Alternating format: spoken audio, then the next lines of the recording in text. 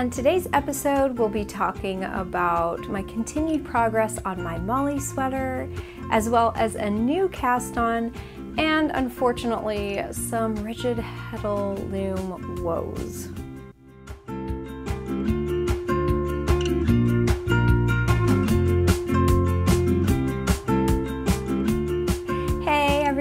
I'm Marina and this is Pineapple Knits. This is my channel dedicated to knitting, spinning, and weaving.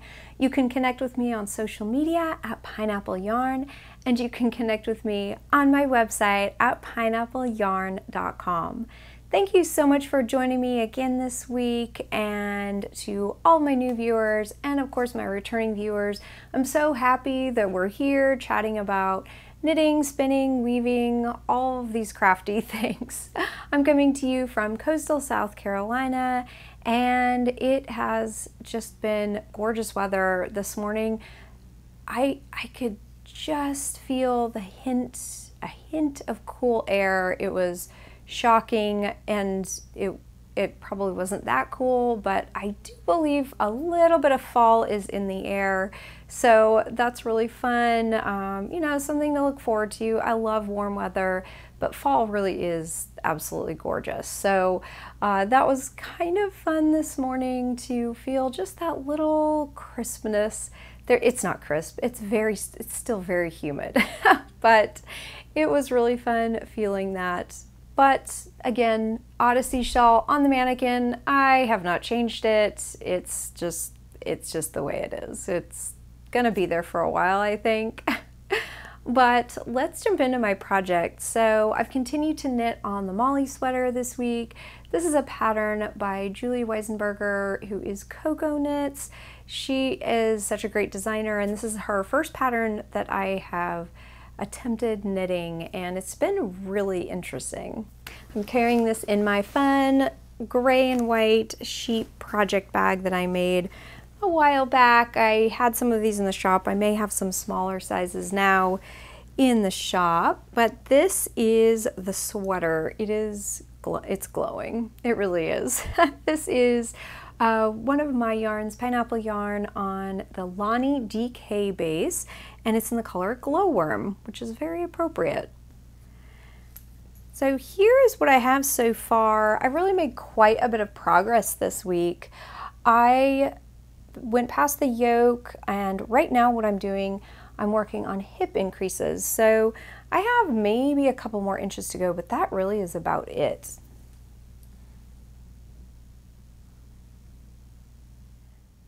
So what I want to do, I set out that I wanted this sweater to hit at my high hip, and so I will be modifying the pattern a little bit. I did go down a needle size in the pattern, which I always do. But so far so good. This has been a really great pattern, and you know, this past week I have just been doing mostly plain stockinette. So just the body with those few increases that I mentioned. But very, very soon I will hit the hem and then onto the sleeves. This is just a really beautiful color though. I'm so excited to wear this, which is giving me extra motivation to knit it. The yoke construction was very interesting. I've never knit a yoke like this before, and so for those of you who have knit Cocoknits patterns, you'll know what I'm talking about. But it was it's a very interesting,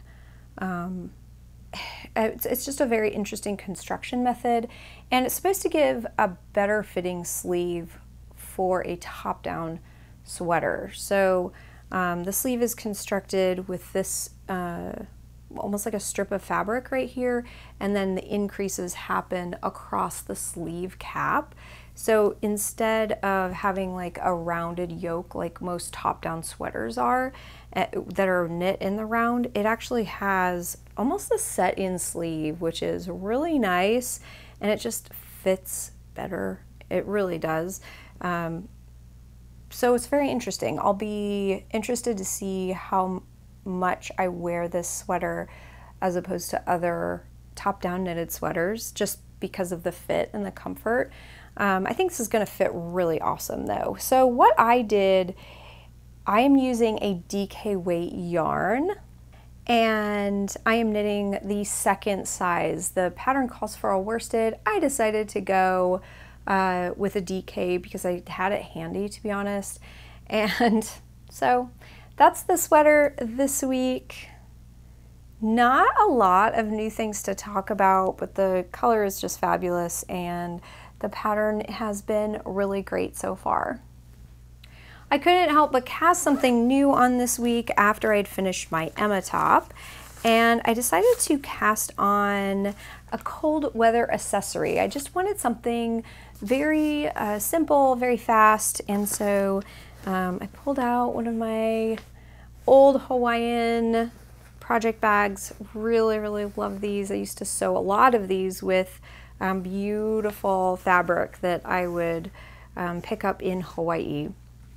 But this is called Lines, I believe, or Lines Mittens. And I'll show you because I actually printed off the pattern. And this is a very simple colorwork pattern from Tin Can Knits. And I have had this for quite a while and never knit them up. But it's a two-color colorwork pattern. And the reason I chose this is because I wanted to use some yarn in my stash. So a really sweet customer of mine and friend actually sent me this yarn, and I've had it in my stash for a bit and thought it might be cool to knit up because it had some autumnal colors in it. This is from Hedgehog Fibres. I'm pretty sure it was one of their club colorways called Witch Hunter, and it's predominantly black and orange, but it has speckles of like greens and yellows and pops of pink, so that's kind of fun. And I think this would be, and it is beautiful knit up by itself. I'll show you what I have so far, but I'm not into orange and black. It's just not my, it's not my color aesthetic. So what I did is I added one of my yarns that I already had caked up. This is the colorway very close to Coral Conch that I currently have in the shop. It's kind of a neon coral or a neon peach colorway, and I already had this caked up and I thought the two looked great together, so I went for it. And here is the first one that I basically have done. I just need to do the thumb. But I think they turned out so cool. The background is this variegated orange and black colorway, and then the lines are all made out of this Coral Conch colorway of mine, and I just think it turned out so cool. So here's a close-up of the mitten, and you can see here is the colorway, the background colorway knitted up just by itself. But then when you introduce this coral color, it really pops. You can see the lines. So I knew that the color work wouldn't be completely, I guess, visible by itself, but I just wanted to introduce some lighter, brighter shades into this. One really neat thing about this pattern is it starts off with these really long lines and then it kind of gets pixelated at the very top. So you can see all these little tiny bits here at the top. I just think that's really just such a neat thing about this pattern. So far this project is really coming along well. I personally love the way the variegation of the background yarn looks with the tonal yarn that all the lines are knit from. I really, really like it. It really lightened up this dark colored yarn and really just gave it a new look, which I think is neat. Plus, this is a great size pattern to practice color work. And I haven't done any color work in at least a year, year and a half, 2 years. And so it's always great to get a little extra practice. And this is so simple, just this two color work, and the charts are all very, very simple. So this is a really great pattern. So far this is really nice, and it's just so nice to have some progress on a smaller pattern when I'm knitting up a large pattern like a sweater. So nearly one mitten's done. I actually need to find my double pointed needles for this thumb. That's why I haven't done it yet, but I have cast on the cuff. So pretty soon, most likely next week, these will be done. And I will show you when they're totally done. I'm knitting up the adult medium size because I figured that would just be a really good all-around size in case I decide to gift them. I'm gonna be honest, I don't really have a lot of use for mittens here. So I may gift them. I don't know what I'll do, but they've been really fun to knit up, and I love the variegated yarn in these.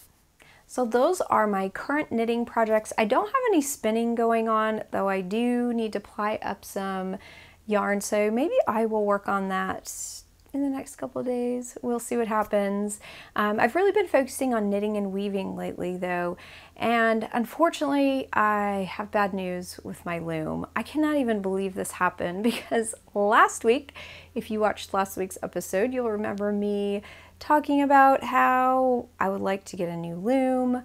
I'd like a loom that can sustain high tensions, because I knew rigid heddle looms weren't made for that and you could damage the loom. And so I've always been very conscientious actually of not over tightening the beams, the front beam and the back beam on my loom. I knew if I had too tight of a warp, it could damage my loom.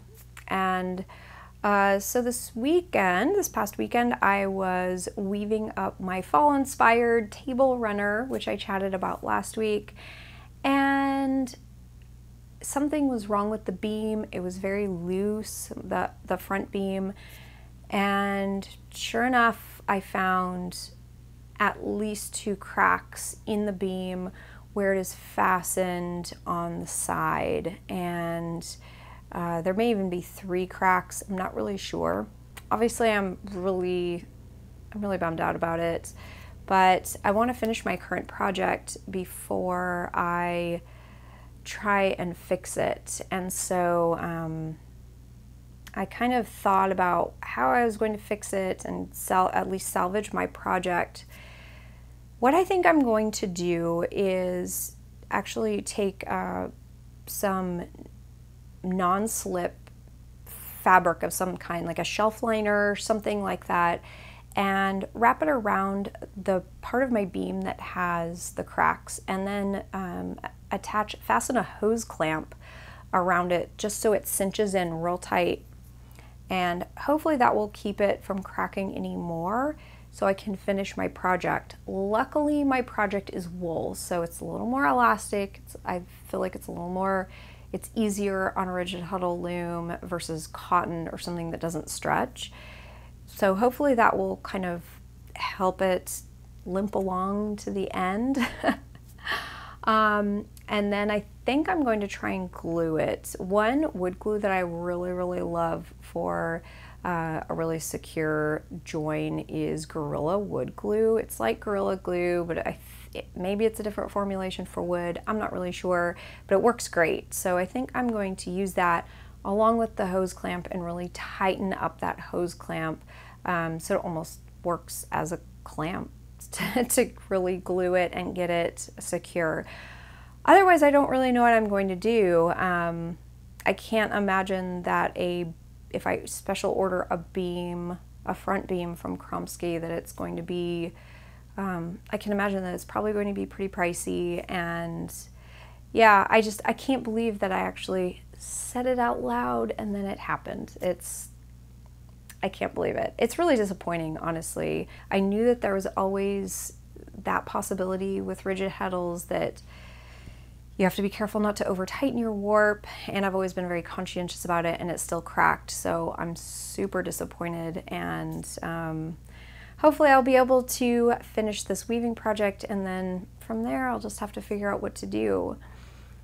But the 2 yarns I decided to weave with are, one is very old, one of my very first spinning projects.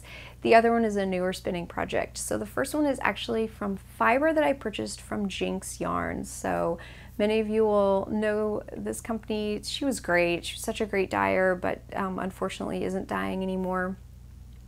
And it's a really beautiful blend of like reds and different autumnal colors, but I feel like there's a lot of red in it, and burgundy type colors.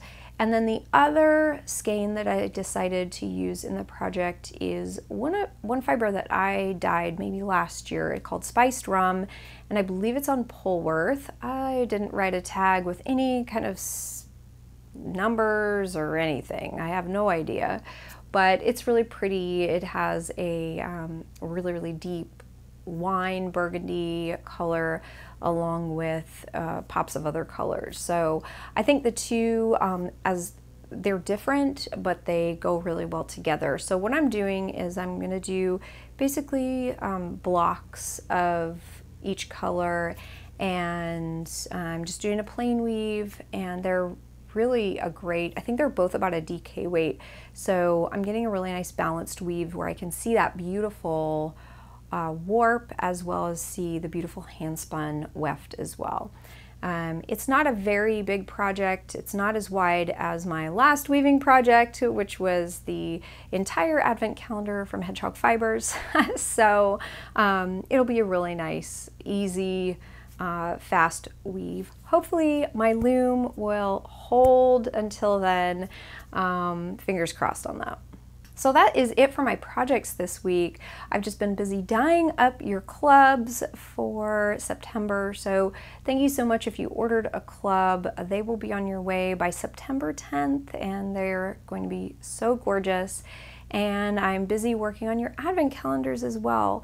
So lots of stuff going on here in the studio. But other than that, that's about it. Thank you so much for joining me this week. If you enjoyed this episode, I'd love if you give it a thumbs up. I'll see you again next week with another episode. Until then, I hope you have an awesome day. Bye.